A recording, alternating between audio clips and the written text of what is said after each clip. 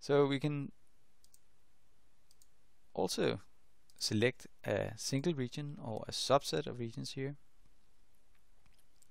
and then you will see the tracks updating accordingly. So if we click on a single region, then we'll see that particular locus in the tracks, and if we click on multiple regions, then we will see, in this case, 1851 different loci being superimposed on top of each other.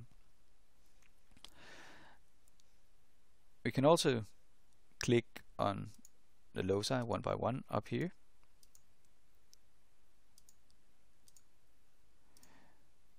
Now we don't really see that much signal here, but if we go down here, then we are perhaps more lucky. And we can use the navigation panel. It will update according to the locus we're looking at.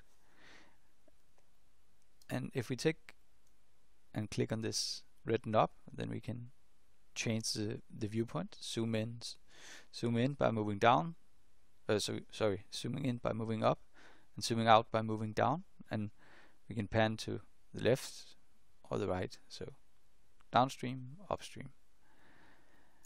And the buttons over here will do the same, and then you can type any locus that you're interested in.